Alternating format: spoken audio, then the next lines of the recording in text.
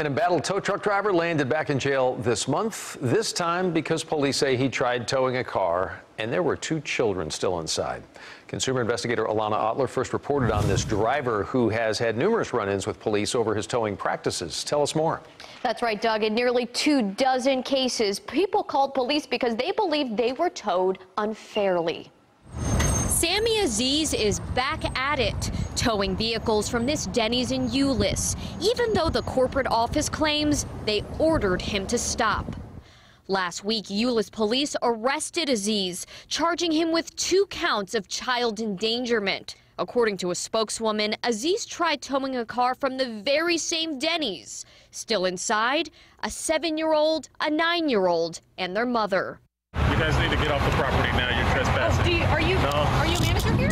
Aziz works for the company Texas Tow Stars, which targets car owners who park at this Denny's but don't eat there. Aziz had multiple run-ins with police over his towing practices. Since June, Euless PD has responded to at least 22 calls at the Denny's. 3 reports involve Aziz almost towing vehicles with people still inside. On multiple occasions, police say Aziz took off towing unsecured cars. Aziz has received several tickets related to improper towing. He even got arrested earlier this summer. You're trespassing. Aziz refused to speak to our crew last month. His attorney says he has no details about his most recent arrest, but the tow signs once posted at Denny's are now gone.